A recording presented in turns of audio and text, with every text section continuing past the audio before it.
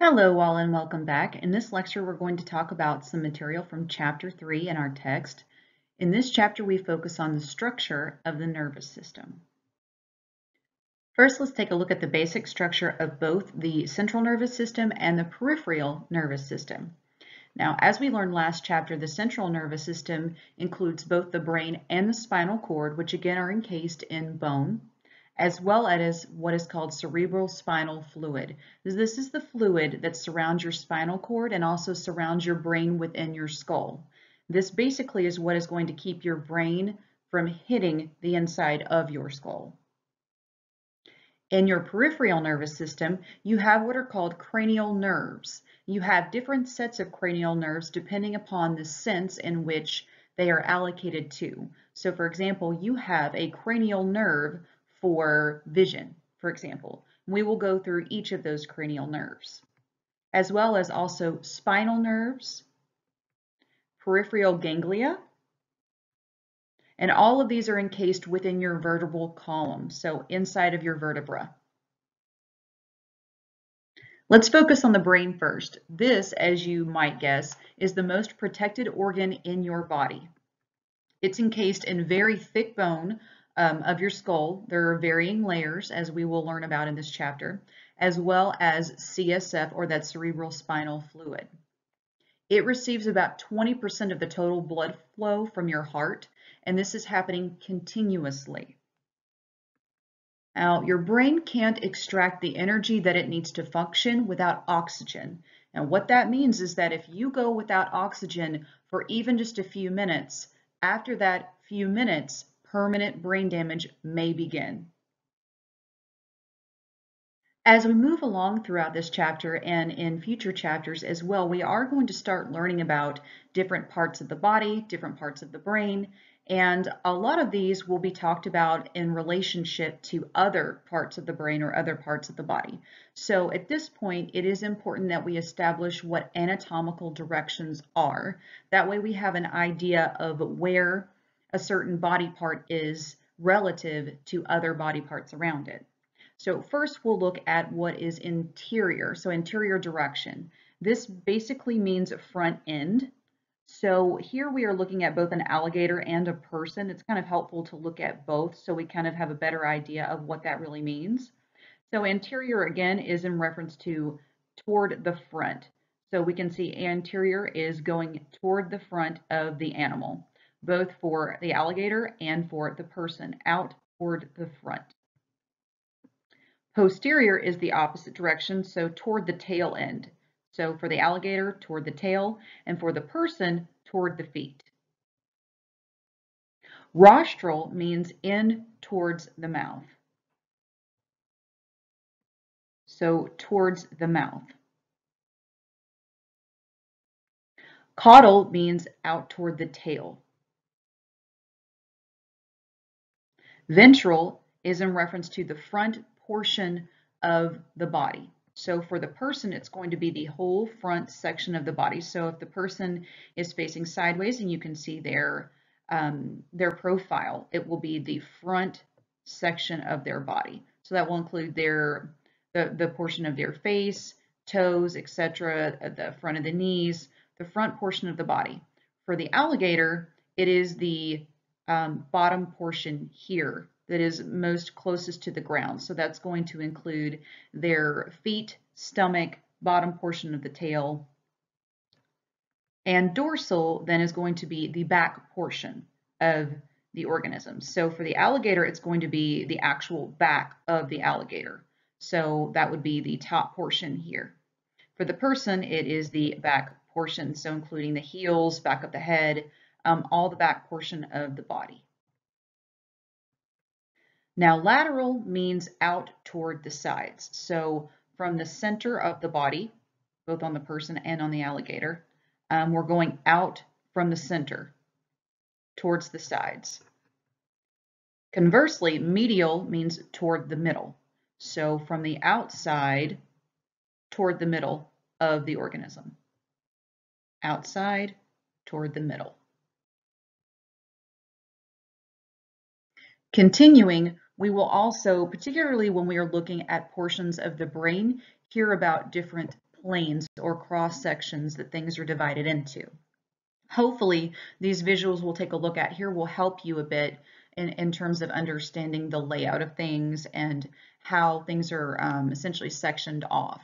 So first we'll take a look at the frontal plane. This is also sometimes referred to as the coronal plane. Basically, with this plane, we split into front and back sections. So if we were to take a sheet of glass or plexiglass, for example, and we have a person here, if we were to put this plexiglass straight down the middle of their body and divide it into a front section and a back section, this would be a frontal plane slice or section. Next, we have the sagittal plane. This is perpendicular to the ground. So this is splitting the person in half again, but instead of front and back portions, we're going to have left and right portions. So we're splitting the individual into a left and right sides. Last, we have horizontal. This is again going to split the person into two again, but in this case, we have an upper portion and a lower portion. Now again, these planes become more important as we're taking a look at cross sections of the brain. So as you read your text, you will see, for example, this particular picture is a frontal slice or frontal cross section of this particular area of the brain. So hopefully looking at these anatomical directions in this way will give you a better idea visually of what these things actually mean. And here's all of those placed together. Okay, now sometimes you will hear the term ipsilateral or contralateral. That is in reference to either same side or for contralateral, opposite side of the body. So for example, your olfactory bulb, so this is the area for the sense of smell, projects its axons, so neurons or cells inside the olfactory bulb project their axons into the ipsilateral hemisphere or into the same side hemisphere. Conversely, we have something like the motor cortex. Now, the motor cortex controls the contralateral side for which things are being received. So for example, if your left motor cortex is active, that is actually going to control your right side. Depending upon what area of the motor cortex is activated, for example, if it is the area that it is active when you are moving your hand, for example, if your left motor cortex, the portion that controls your hand is activated, that is actually going to activate the opposite hand or your right hand. And we say that this is contralateral or opposite side of the body. Now let's take a look at some brain structures. So here we're taking a look at a brain cross section. I'll give you a second to think about which cross section we would be looking at here. This would actually be a sagittal slice. So with the sagittal slice, if you remember a few slides ago, the sagittal slice divides the individual into left and right hand sides or portions. So this particular cross section is dividing the person in half, left and right. Okay, so here we're taking a look at what are called meninges. The meninges are the layers that are covering both the brain and the spinal cord. Here we're looking at the meninges in the brain, and we have a zoomed in view here, so we can actually take a look at the different layers. So here we have the brain, and right between the brain and the skull, we have 3 different layers, and these are the layers of the meninges. So first, the outermost that is right next to your skull is called the dura mater or the dura mater. The dura mater is the outermost layer again, so it's the outermost layer of the meninges. It's the closest to the skull, and it makes sense then that it would also be the toughest, right? It is somewhat flexible, but it is not stretchable. It is thick and it is tough. Next, you have the arachnoid space or the arachnoid matter. This is kind of more spongy, which is why sometimes it is called the arachnoid space. because it kind of looks like a sponge, almost web-like. And you can see that right here. And then the innermost, the layer that is right against your brain, is called the pia mater. This is again the innermost. It's the closest to the brain. The surface of it has blood vessels of the brain and the spinal cord that are here. So this particular layer, again, is going to be the innermost. It's going to be what is directly covering your brain and your spinal cord. And here are going to be blood vessels that are going to be supplying your brain and your spinal cord. Now, we also have what is called the subarachnoid space. So this is the gap between the arachnoid membrane and the pia mater. So kind of right in here. And this is mostly filled with cerebral spinal fluid.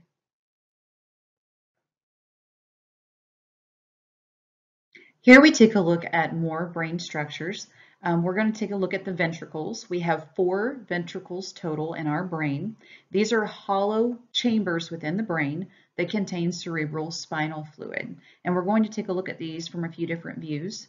Here we have a view of someone looking directly at us. So if you were looking directly at someone, they would be directly facing us in this view. And in this view, we're seeing a profile. So the person would actually be facing this direction here, facing to the left. So first we take a look at the lateral ventricles. These are located here and here. Lateral meaning out toward the sides, if you remember from earlier in this lecture. So from the midpoint of the brain out toward either sides, lateral ventricles. And from the profile view, we can see them here, the uppermost. These are connected to the third ventricle, which is located along the brain's midline. I would imagine at some point you all have at least heard of the hemispheres of the brain. We have 2 hemispheres of our brain, and the third ventricle kind of runs along the dividing line or the midline of the brain here. And again, it is connected to the lateral ventricles. Then we have the cerebral aqueduct, which connects the third and fourth ventricles. So the cerebral aqueduct is located here, and it is connecting the third ventricle to the fourth ventricle here, the lowermost. Next, we have what is called the choroid plexus. This is a very important structure in your brain. Right here, it's located right next to, or kind of in actually, the fourth ventricle. It is very rich in blood and projects into all of the ventricles. It is responsible for producing and containing all of your cerebral spinal fluid, a very important structure. It produces cerebral spinal fluid continuously. It replenishes itself completely several times a day. The max capacity is about 125 milliliters. And again, it flows from it flows into all ventricles. So flows from the lateral ventricles, third ventricle, and the fourth ventricle. And then through small openings in the subarachnoid space, which is one of the meninges, or in between 2 layers of the meninges. So those outermost layers that are separating your brain from your skull. It flows actually into that space and fills it with that cerebral spinal fluid. And again, this is happening continuously. This is a very, very important brain structure. Now let's look more at CSF, or cerebral spinal fluid. So your brain on average weighs about 1,400 grams. It is very soft and very jelly-like. If it didn't have cerebral spinal fluid to float in, essentially it couldn't support itself, so your brain would actually collapse. All of your brain structures would kind of condense down and collapse upon themselves and kind of become a ball of squish, essentially. So your CSF basically helps it float and maintain its shape and reduce its weight to about 80 grams, which is much more manageable, which keeps it again from collapsing on itself. And this also greatly reduces the pressure on the base of your brain as well. And it also reduces shock to your central nervous system. So again, it kind of pads your brain. So if you were to For example, be in a car and somebody were to slam on the brakes really hard, you, of course, are going to kind of fly forward. And the reason why your brain doesn't smack the front of your skull is because of your cerebral spinal fluid. Now, there can be issues with cerebral spinal fluid, the first of which that your text talks about is what is called hydrocephalus. This has also been referred to as waterhead. Basically, what happens with this is that the cerebral aqueduct is too small to accommodate normal cerebral spinal fluid flow. So that cerebral aqueduct that connects the third and the fourth ventricle with someone who has hydrocephalus, that aqueduct is too small, and so enough cerebral spinal fluid can't flow through it. What this does is increase the pressure on the ventricles because the choroid plexus, which is producing that cerebral spinal fluid, is still producing the normal amount of it, but it can't flow freely through the ventricles because the cerebral aqueduct is too small.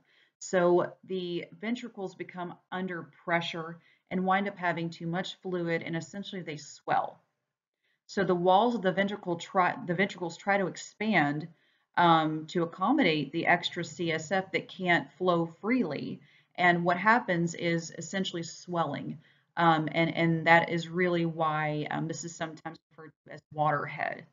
So what they do is insert a tube directly into the lateral ventricle here.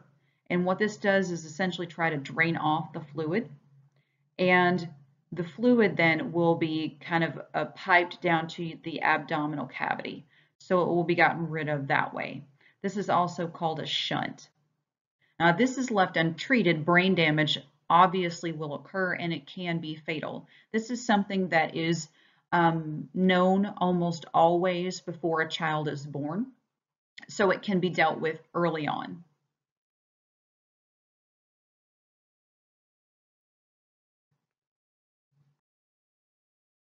Now we're going to take a look at the nervous system and its development.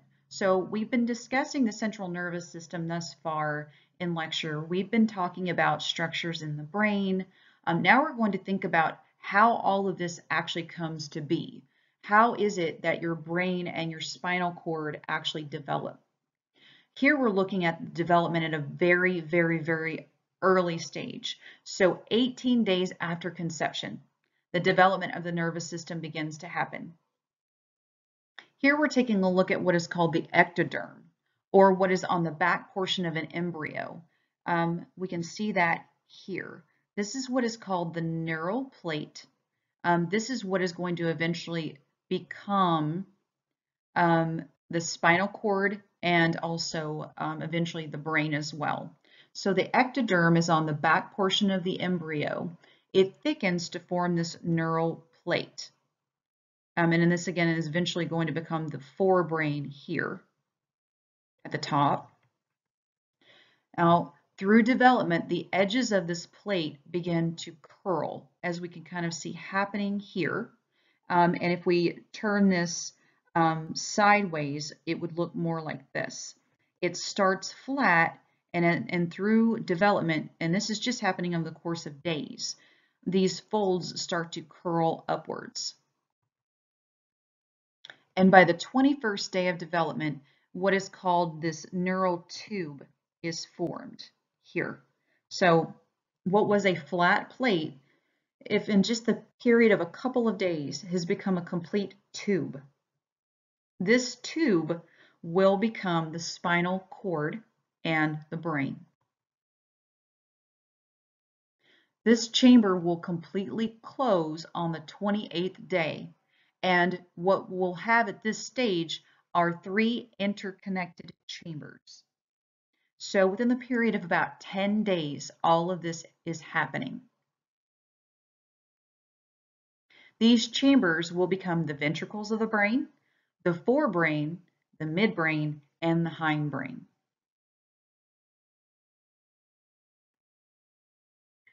Now that we've kind of taken a quick look at how the neural tube forms, we'll take a look at what are called neural tubal defects.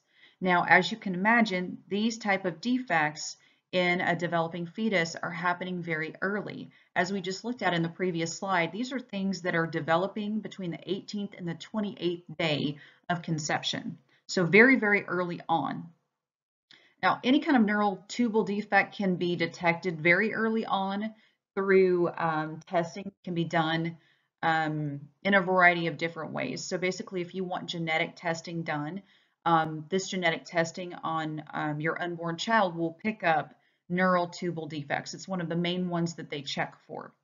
Later on in development, these can also be seen on ultrasound as well. So neural tubal defects can be anything that affects the brain, spine, or spinal cord. As we saw, that neural plate becomes that neural tube, which eventually forms into being the spine in the brain. So any kind of neural tubal defect can affect the brain, spine, spinal cord, or any of these, depending upon what the defect is. So the first we'll take a look at is the spinal bifida.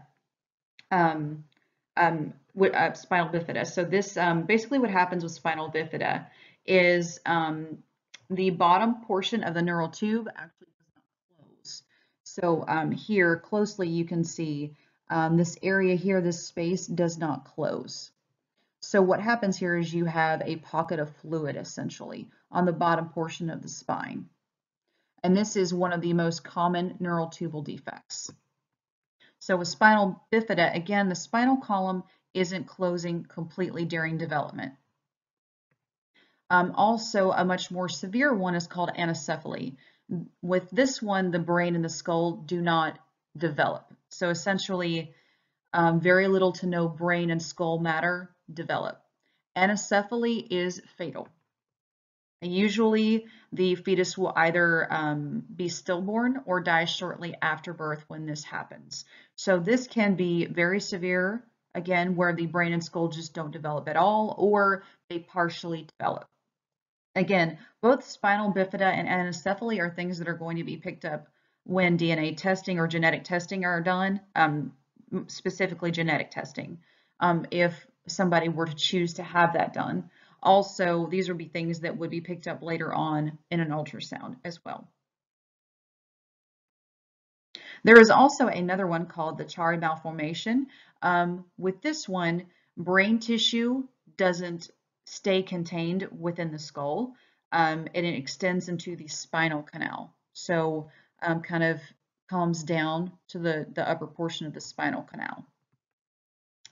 From what we know that there is a greater risk of these type of defects if the mother is obese or has very poorly controlled diabetes, have been taking anti-seizure medications. And again, these things are certainly not diagnostic. If a mother has uncontrolled or poorly controlled diabetes, it doesn't automatically mean that the fetus is going to have neural tubal defects. What these things are correlations. We see higher correlations in neural tubal defects and mothers that have these certain risk factors. The preventative measure is just to take folic acid.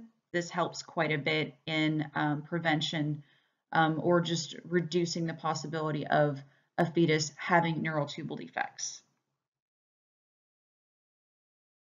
So now let's take a look further at brain development after that neural tube has formed. What we know most about is the cerebral cortex development.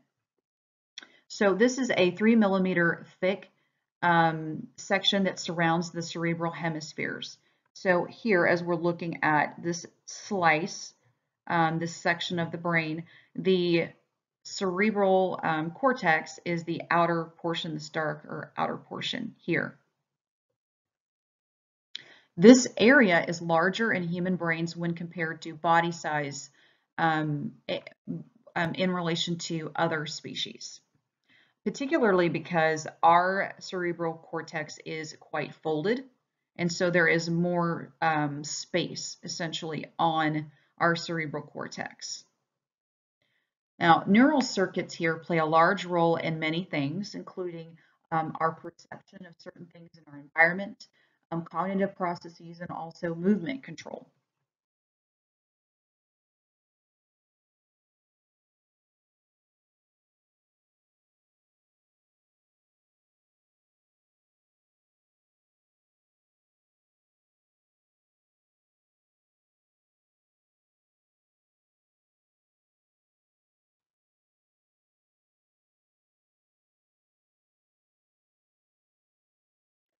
Now let's take a closer look at how the cerebral cortex actually develops.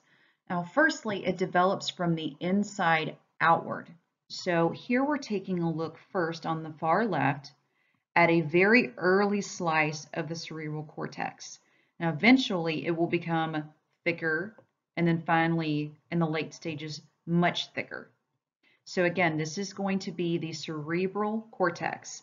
Now, it is forming from the inside out. So the innermost layer here, closest to the innermost portion of the brain, and it builds outward as it becomes thicker until eventually it gets to this stage here. Now, this happens due to what we call progenitor cells, or also stem cells. Um, they're called either stem cells or progenitor cells. So what basically happens is that you have progenitor cells and they divide. And so one becomes two, two becomes four, so on and so forth. So they essentially copy themselves. And so one progenitor cell produces two progenitor cells. So more and more and more cells are being made, and that thickens these layers, particularly the subventricular layer. You can read about that in your text. The subventricular layer becomes thicker and thicker because there's more and more of these cells. And at some point, the progenitor cells actually start to do what is called asymmetrical division. Now, in the early stages, what we see is again just what we call symmetrical division, where one progenitor cell becomes two progenitor cells. Now, later on, we have asymmetrical division, where a progenitor cell becomes one progenitor cell and one brain cell. Now, again, this is all happening from the inside outward as these cells are dividing. So we start here and we get thicker and thicker and thicker, building from this inside portion outward until we get to this stage here. Now the final outer layer here, what we get to here on the late stages, basically what has happened at this point is that now we have neurons, brain cells, they migrate through 5 different neuron layers here to get to this outside layer. So these later developing neurons are actually migrating all the way through these previous layers to get to this outermost layer here. Once this is complete, the progenitor cells that have been dividing all of this time receive a chemical signal that tells them to die. This is also called apoptosis. So at this point, the progenitor cells get a signal to die off and to stop dividing. Now the radioglia, which is this middle section here that we see, these eventually start to be transformed into astrocytes. If you remember from chapter 2, astrocytes are part of the glial cell family, or the supporting cells for the central nervous system. These are our star cells. These are the supporting cells that perform all kinds of different supporting functions for neurons in our central nervous system. And after this happens, the neurons that are now here begin to connect with each other when they reach their final outward locations. So they start to actually connect up, and these connections between neurons start to happen. Now, if we look closer at neuron connections, the ventricular zone, which I kind of mentioned earlier, has more neurons than what it needs. So if we take a look at here at birth, this is what this ventricular zone looks like versus at 6 years and then at 14 years. And you can notice way more dense here at 6 years than at 14 years. So why is that? Well, basically what is happening here through development is about 50% of the axons of the neurons here don't find a vacant cell to connect with, or a vacant cell of the right type connect with. So eventually, what happens is what is called synaptic pruning. So the cells that haven't found a postsynaptic cell to bind with start to die off. That's why you see the thinning out here from 6 years to 14 years. These cells or neurons that just haven't found a postsynaptic cell to meet up with, it's the right type, will be pruned out or cleaned out.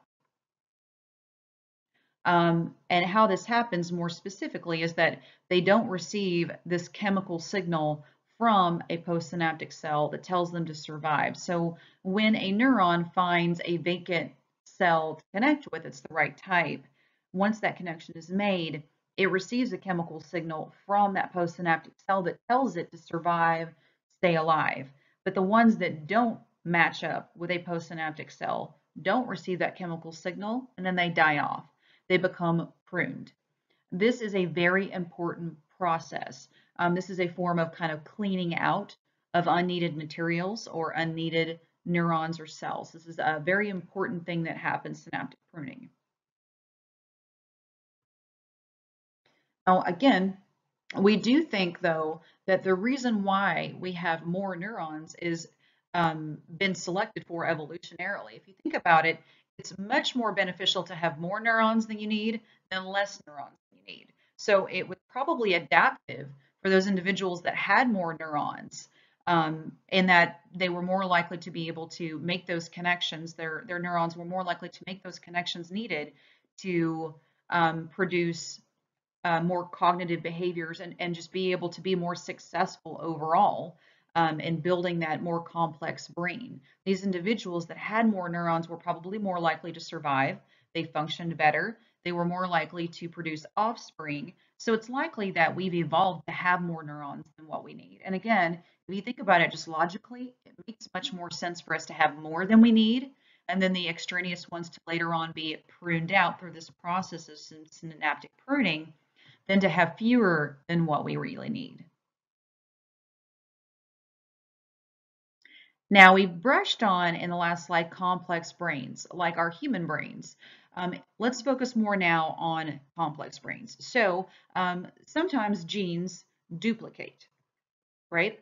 Now, when they duplicate, sometimes a mutation can happen. That mutation can be passed on. Now, this is likely what happened for more complex brains like ours.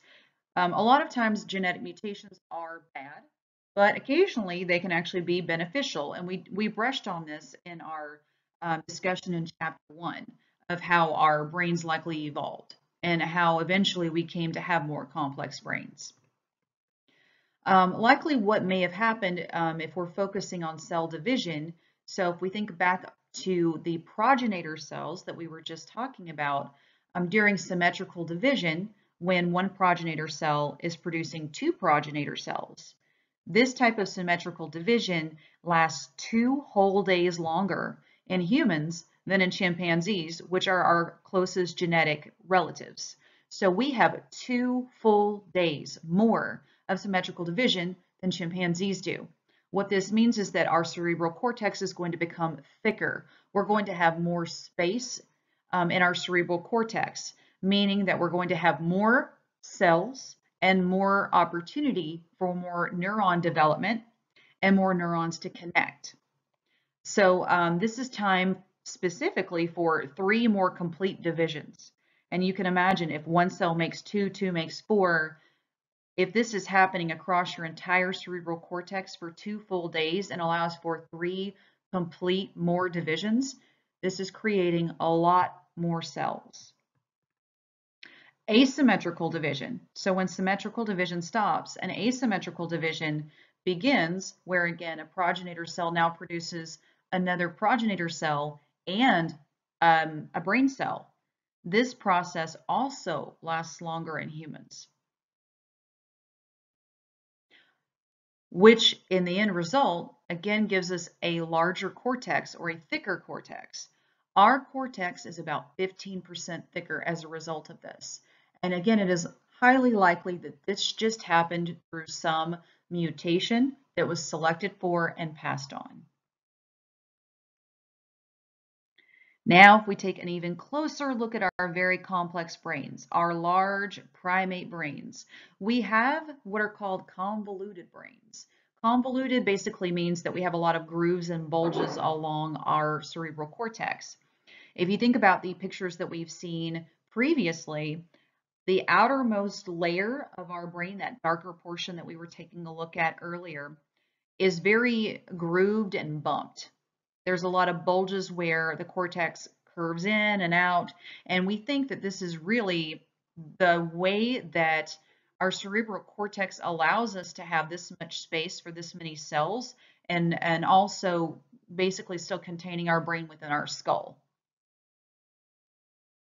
And again, this gives us a much more large space for cells or for neurons. More neurons than our smoother brain folks. So our smoother brain rodents, for example. So here we're taking a look at a developing cortex of a mouse versus a developing cortex of a human. So here again, remember, development is happening from the inside out. So we have the inside here and the outermost portion closer to the skull here.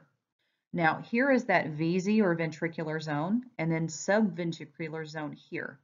Now what to notice is that, and again, what I want you to get here is just the gist. This section here for the mouse is much smaller than it is for us. We have thicker layers here because we have more cells dividing. More of these progenitor cells are dividing and becoming more progenitor cells and also brain cells. And more of these are traveling outwards. And this gives us more space, more cells, more chance for connections. But our brains still do have to fit inside our skulls. So we're going to have these grooves and bulges in our cerebral cortex. But mice, for example, don't really have these same grooves and bulges. So we say that they have more smooth brains.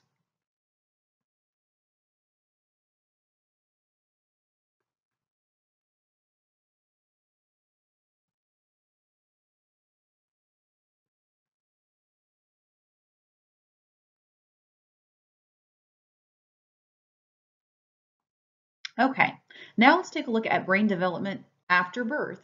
So we know a lot of development happens during birth. We took a look at our neural plate that eventually becomes our brain and spinal cord, and we've kind of taken a look at how our cerebral cortex forms and how cells divide to make our cortex thicker. But all of that is happening prenatal. What happens postnatal? We know brain development continues after birth, of course. This happens over the course of a few decades for humans. Different regions of the cortex, which is the area of the brain, that outermost portion that we've been looking at thus far, what we do know is that different regions of the cortex seem to be active or seem to be correlated with specialized functions that our body performs. This does seem to be somewhat genetically programmed, and neurons that are produced from progenitor cells this is so interesting, will follow a specific glial fiber through those ventricular zones and subventricular zones to stay above a particular progenitor cell. So basically to stay connected to a particular progenitor cell.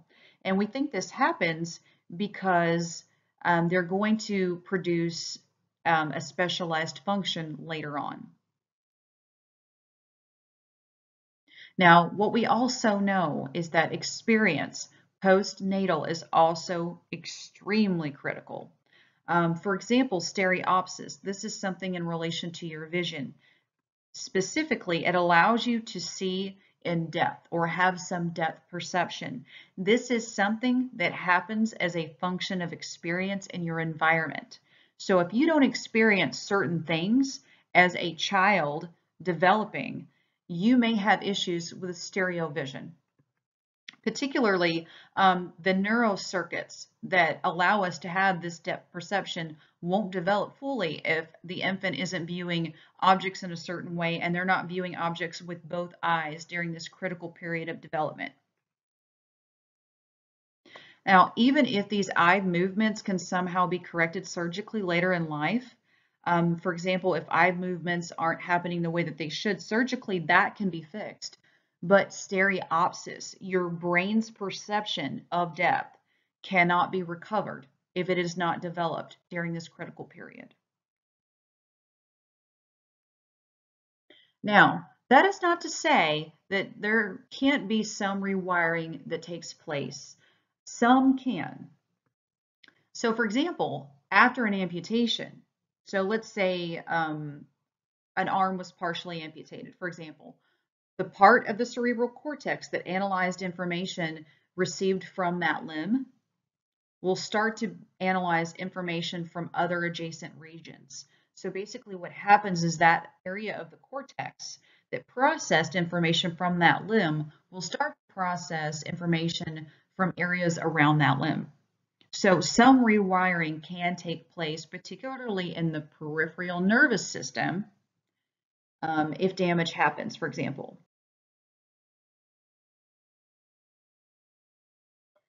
Now this brings us to something called neurogenesis. This is just the process by which new neurons are formed or made in the brain. Previously, we thought that this really didn't take place in the adult brain, but we now have evidence that some neurogenesis does happen in a fully developed brain. That is, stem cells in your brain divide and form new neurons.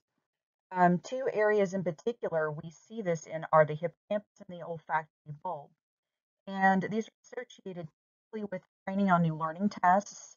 We see an increase in neurons in the hippocampus and incurrence of new smells or odors. We have found increases in the survival rate of new neurons in the olfactory bulb. So what the point to take away from this is that new neurons can be produced in the adult brain, but this does tend to be limited to a certain few areas within the brain. Something else to note is that this neuron production doesn't seem to be correlated to any kind of repair of brain damage related to stroke or head injury. So even though new neurons can be produced, we don't have evidence that neuron production can help repair any damage incurred in these ways.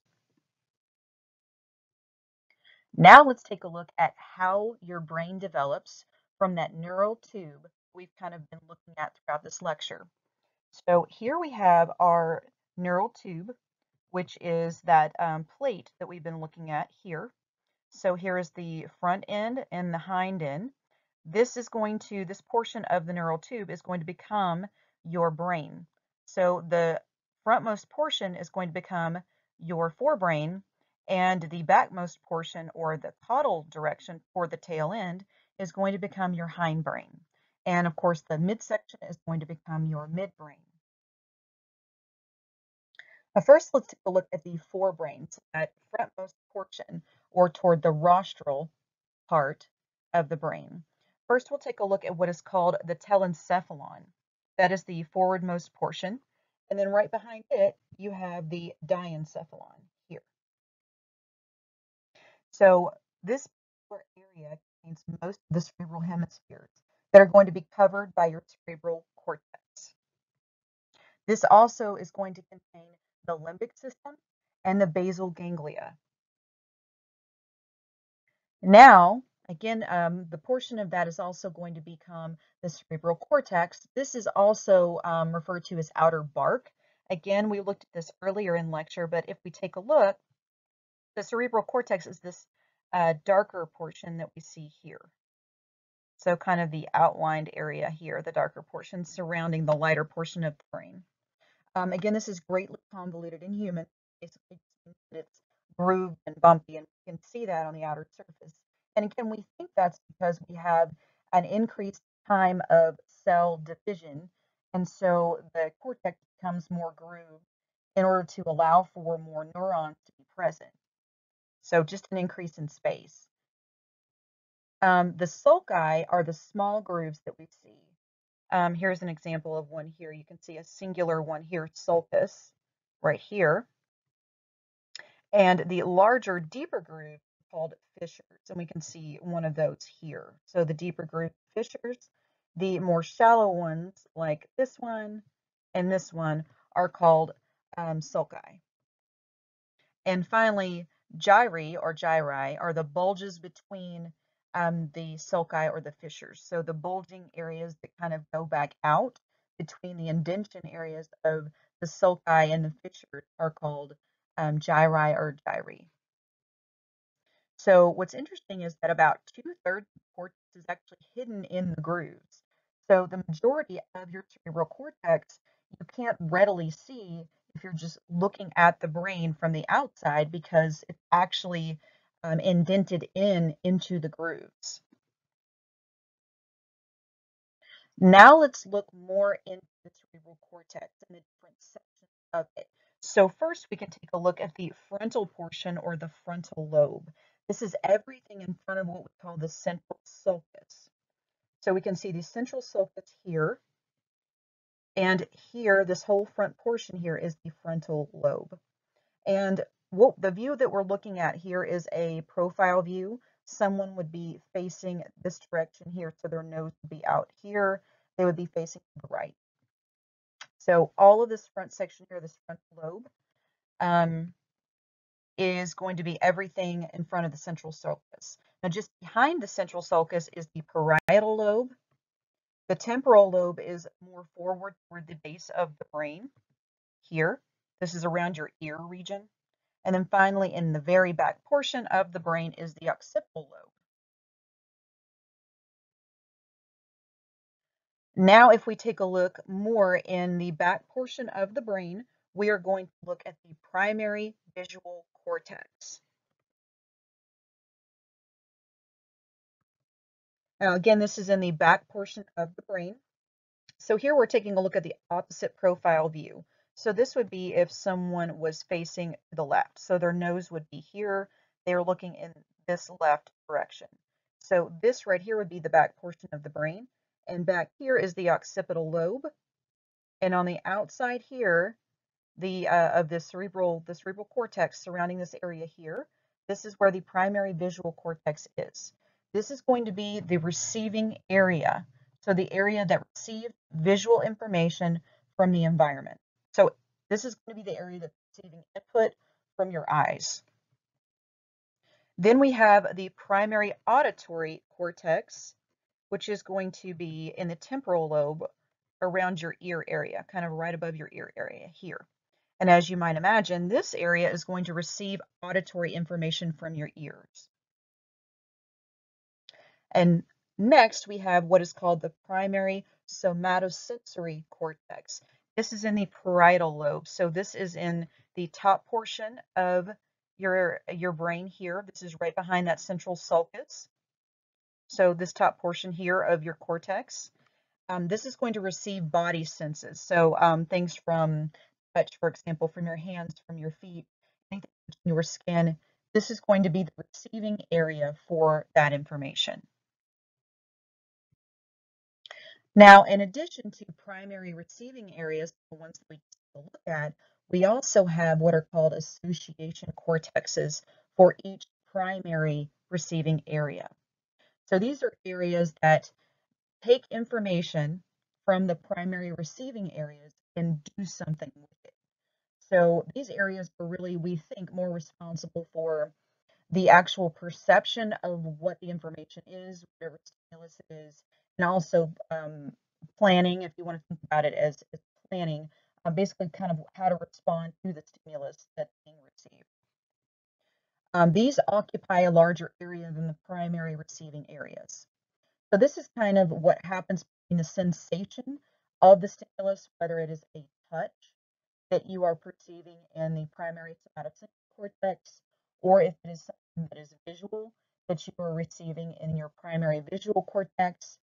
Once that is received by the primary area, the association cortex then becomes activated, and then that portion of chain of events between the sensing of the stimulus, the primary areas, and the actual action that the body makes in response to that, that is what is kind of happening in the association cortex. So kind of what to do with the stimulus, how to react to it. We also think that these association cortexes can help integrate information from multiple sensory areas.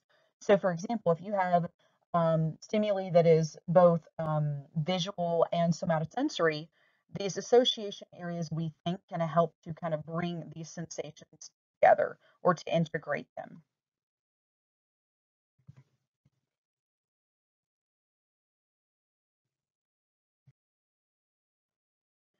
Now we take a look at the motor cortex. So this is located in the front of the somatosensory cortex we were taking a look at on the last slide. This is around your parietal lobe area.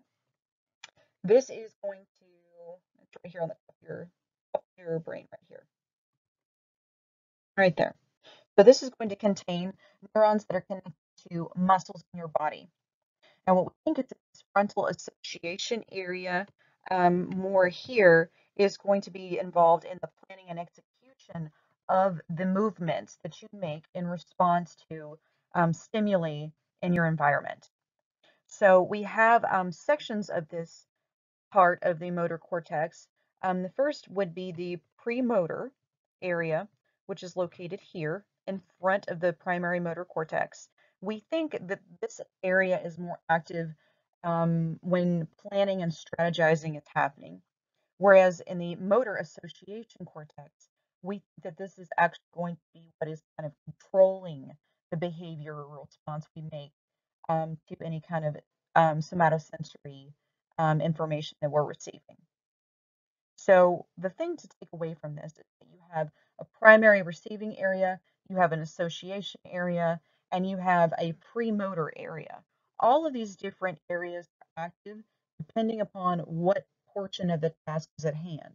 If you are receiving somatosensory information, if you are having to process that information, if you are having to figure out what to do in response to that stimulation, and then actually having to execute that movement or that behavior in response to that stimulus, that will dictate which area is particularly active in terms of neurons firing in that area. That will dictate which areas tend to be more active in that given moment. Now we move ahead to the limbic system. This system involves some of the older areas of the brain, the hippocampus and the amygdala, the fornix, and also the mammillary bodies. So we see these here more toward the base of the skull here. And again, this is more toward the older areas of the brain. And what I mean by that, again, like I've mentioned in previous lectures, these were the areas of the brain that evolutionarily were developed first, which makes sense because these particular areas are more active or more responsible for more basic processes. For example, in the mammillary bodies, we think that the development of these coincides with emotional responses and in feelings, particularly the amygdala. Most research will look into neuroscience research really heavily correlates the amygdala as a primary area of the brain that tends to be very active during emotional activities, emotional responses that we make. The amygdala is highly associated to emotions and feelings. And the hippocampus is particularly active when we are engaged in a new task. So if we're learning a new behavior, or if we are having to perform some kind of a memory task, we see a lot of activation in the hippocampus.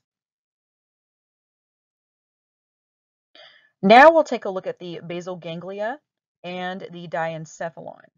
So these are the basal ganglia contains multiple structures.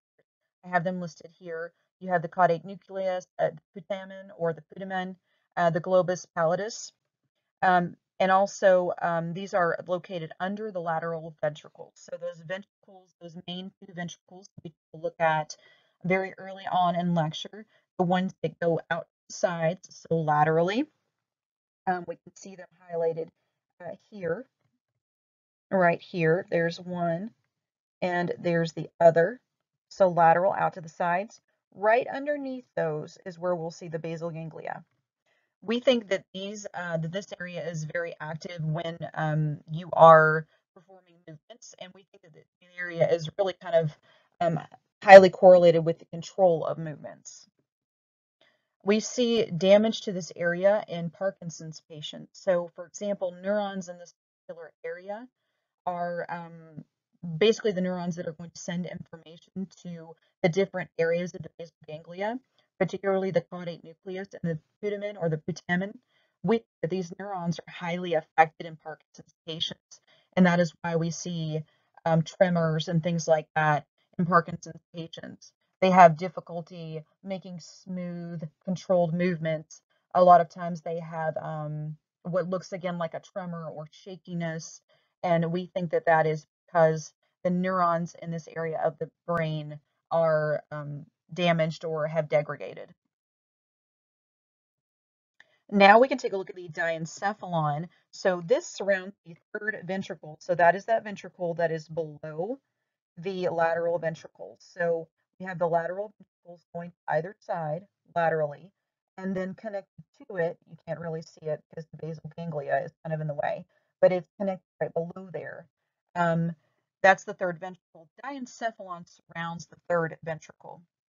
Within this area, we have the thalamus. This receives most input from the cerebral cortex.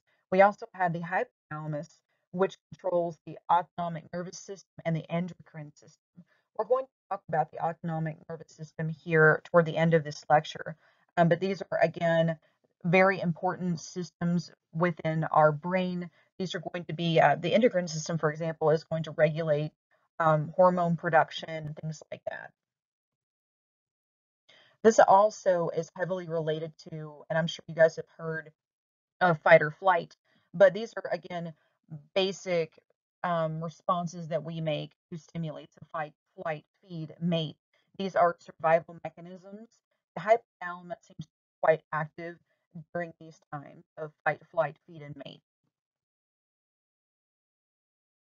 Also contained here are the pituitary glands. These are particularly active during adolescent development, but again, very old structures, basic structures that are imperative to our growth and development as human beings. So all of the areas of the brain that we've been focused on over the past handful of slides have been what comprises the forebrain. So here we're again taking a look at the neural tube, all of those areas in the forebrain. Now we're moving on to the midbrain, or the mesencephalon. So this area surrounds the cerebral aqueduct. And remember, this is the area that helps flow of the cerebral spinal fluid. Within this area, we have what is called the tectum. This is the dorsal portion or the back portion. If you think back to early in this lecture when we were talking about anatomical directions, dorsal is back portion. So the back portion of the midbrain would be the tectum. So if we look in here in the midbrain, which is right here in this area, the back portion here, this little yellow area, is the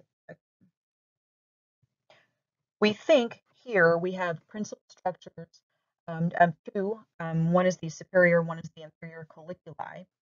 The superior one is part of our visual system, whereas the inferior one is part of our auditory system.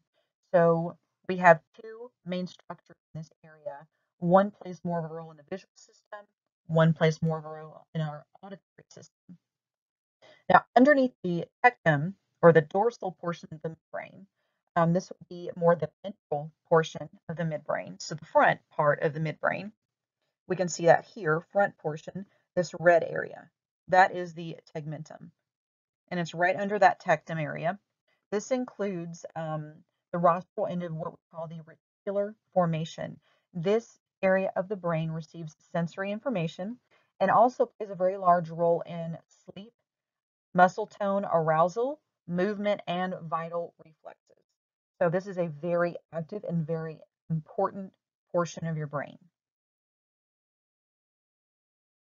We also have in the midbrain what is called gray matter or periaqueductal gray matter. It is a very tiny section of the midbrain. You can see it's here, this tiny little dot right here.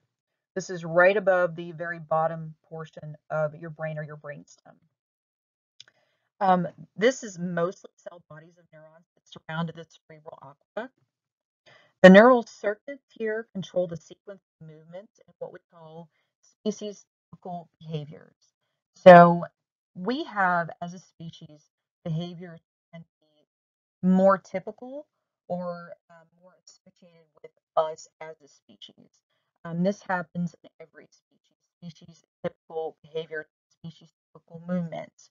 We think area is basically what is controlling the sequence of those movements. What we also know is that the administration of morphine decreases pain sensitivity by stimulating receptors in this particular area of the brain, or stimulating the receptor neurons in the gray matter of the brain.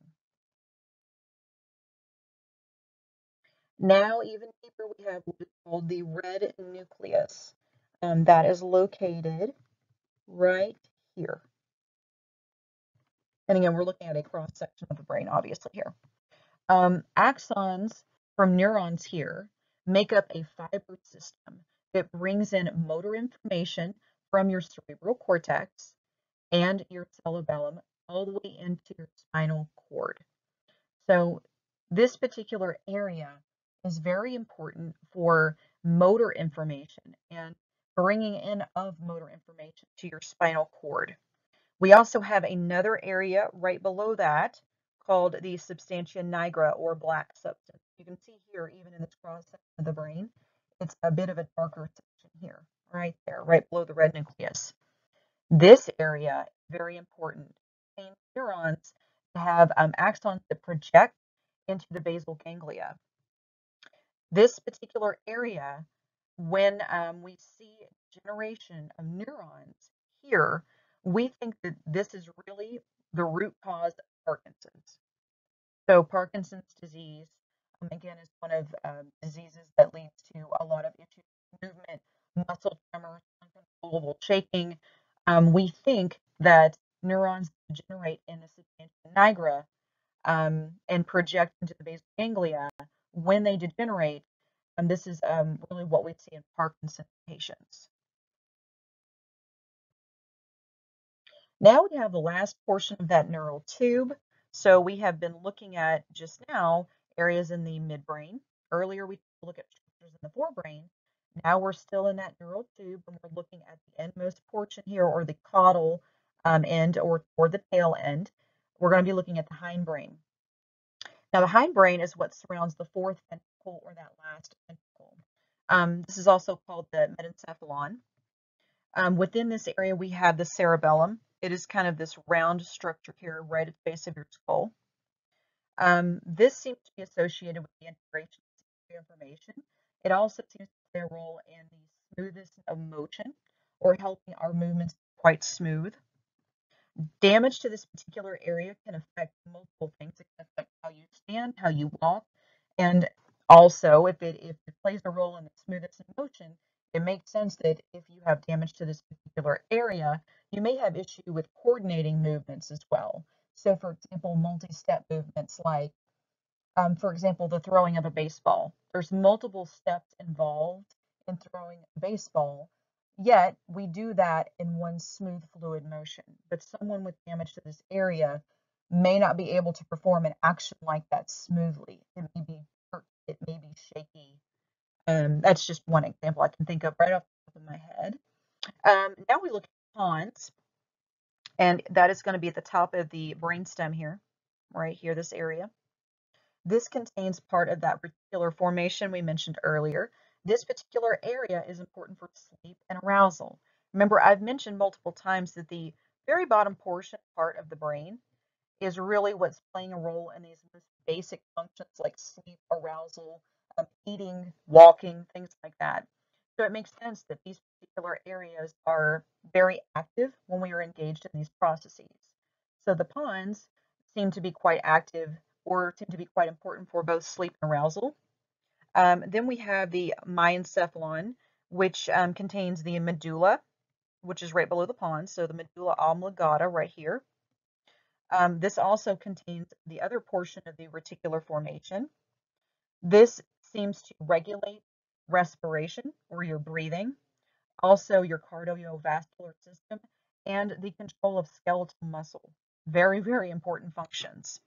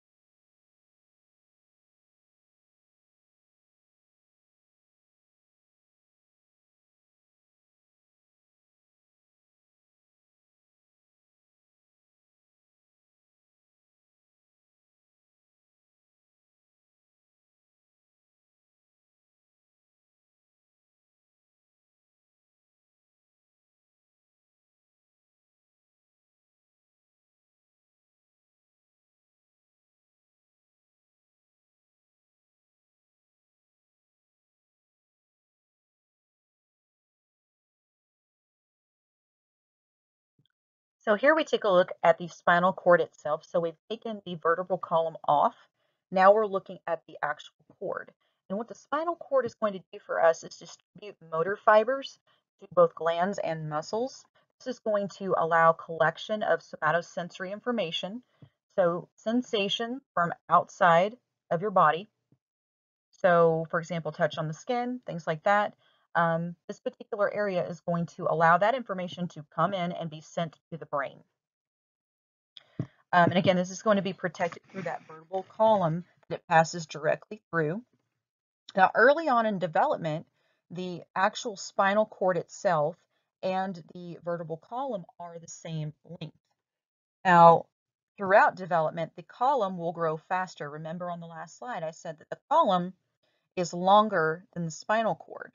So throughout development, the column will actually grow faster and the spinal roots will be pushed downward to fill out the additional space that the cord doesn't fill out. This is also called the horse's tail, the spinal roots. The ones that are most caudal or most tail end, again, are called the cauda equina or horsed tail. Now let's look at L2 through L5 right here. This is the bottom portion of the lumbar here. This particular space is very important, L2 to L5. In this particular area is where they actually inject an epidural for childbirth. So they do an injection in this space here, and the injection is into the cerebral spinal fluid in a sac of the dura mater or the dura mater. If you remember very early on in this lecture, we talked about the protective layers surrounding the spinal cord and the brain, layers of the meninges. The dura mater is the outermost layer of that protective layer. So the injection goes all the way through into a sac within the dura mater or dura mater and injects an anesthetic into the cerebral spinal fluid there. Thus far, we've went through brain structures and also the spinal cord. So we have discussed the central nervous system thus far. But now is a good time to start talking about the PNS or the peripheral nervous system. This is what is going to allow the sending of sensory information into the central nervous system or to bring in information to the spinal cord and then to the brain. This particular system sends messages from the CNS to the muscles and the glands as well. So this system brings in information to the brain and spinal cord, and then it also brings out information from the brain and spinal cord back to your muscles and everything, so you can actually make movements or behaviors in reaction to the stimuli that you are encountering in your environment. So this allows information to come in. The system also allows information to go back out from the central nervous system. Now, it is broken up into parts. First is the somatic nervous system. This is the system that is active when we have voluntary control of body movements through skeletal muscles. So for example, leg movements and arm movements. Again, voluntary control. We also have the autonomic nervous system. This is the regulation of what we call smooth muscle or basically your organs. So this is involuntary bodily movements. So movements of your heart, for example, or glands within your body, things that you don't have voluntary control over. Now we look at part of the peripheral nervous system called the somatic system. This encompasses what are called cranial nerves. These are nerves that are attached to the ventral portion of your brain or the ventral surface of your brain, which is that front portion right here. So the front portion of your brain. You have 12 pairs of cranial nerves. Each pair is allocated to a certain sense. So for example, you have an olfactory cranial nerve, an optic cranial nerve, olfactory for smell, optic for vision, so on and so forth. The role of these nerves is to receive somatosensory information. So sensory information from the outside environment, these nerves are to bring that information into the brain. For example, these are numbered, by the way, pairs 1 through 12, and pair 10 is called the vagus pair or the vagus nerve. This regulates your organs in your thoracic and abdominal cavities. And here you see a full listing of all 12 pairs. And here, more specifically, you can actually see which pairs are connected where. So now moving on past cranial nerves, we look at spinal nerves.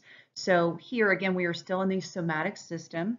This is in your spinal cord. So these are spinal nerves that are bringing in sensory information into your spinal cord. Now, cells within what is called the dorsal root, we can see that here, are projecting into the spinal column or the spinal cord here. So sensory information is coming in and projecting into the dorsal portion or the back portion of your spinal cord. And they leave and travel back out through cells that project out through the ventral root or the front portion of the spinal cord.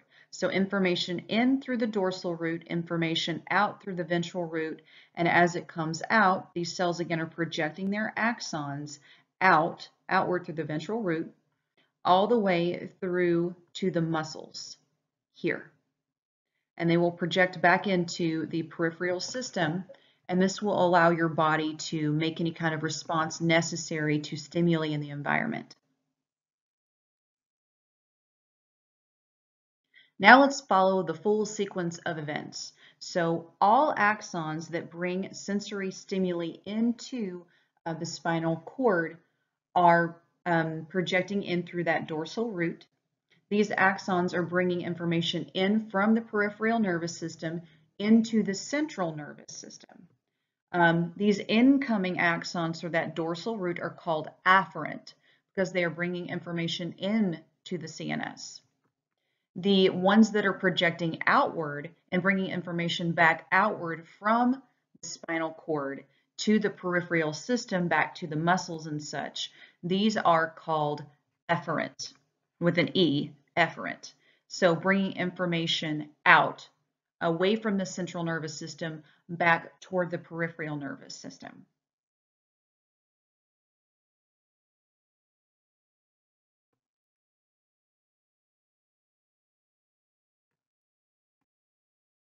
Okay, so what we were just looking at was the somatic nervous system. So that involves voluntary movements. So for example, movements of limbs, arms and legs, hands, things that you are aware of, or voluntary movements. Now we're going to look at the portion of the peripheral nervous system that is involuntary.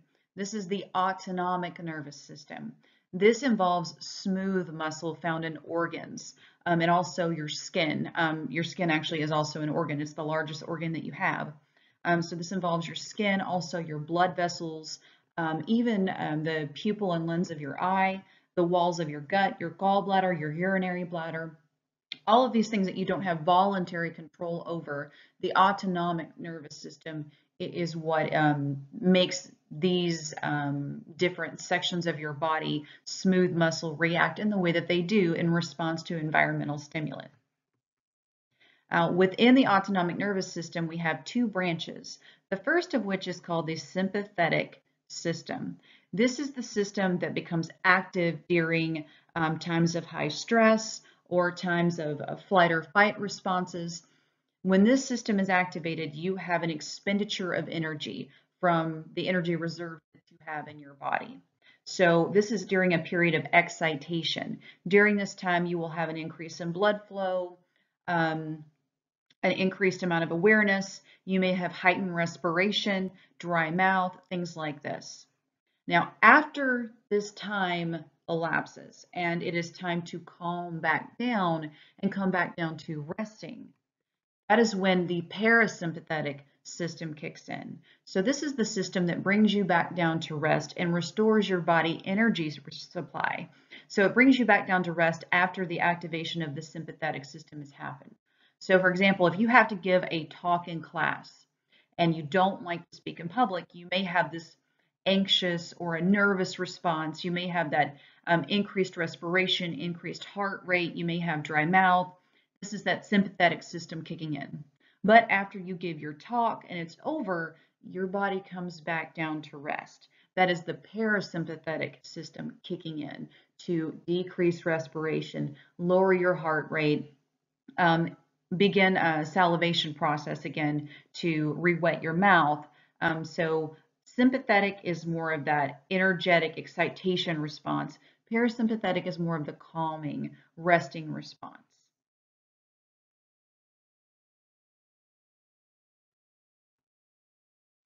So here in this last slide of the lecture, we can take a look at the two branches of the autonomic nervous system, parasympathetic on the left, sympathetic on the right. Now you'll notice that the sympathetic nerves on the right say fight or flight. Now again, this is going to be the type of excitatory reactions that your body would have. Versus the left-hand side, which is more of the rest and digest, the calming response to the stimulation of the sympathetic system. So this is where you're going to, again, have the slowing of the heart rate. You're going to have your stomach activity become essentially active again. So digestion of food and things like this will begin to happen again when this system is turned on.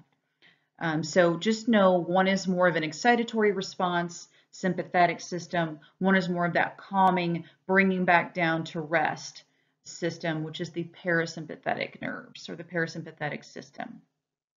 So as always, make sure to go through this chapter quite carefully. I certainly don't expect that you're going to know every term that you see in this chapter. It is very dense. I'm very well aware of that. I'm just hoping that after this lecture and after reviewing the chapter that you have an idea of what the different branches of the peripheral system look like. So in terms of the somatic system versus what we just took a look at here, the autonomic system, and also some idea of how our brains develop through that neural tube that we looked at earlier in lecture.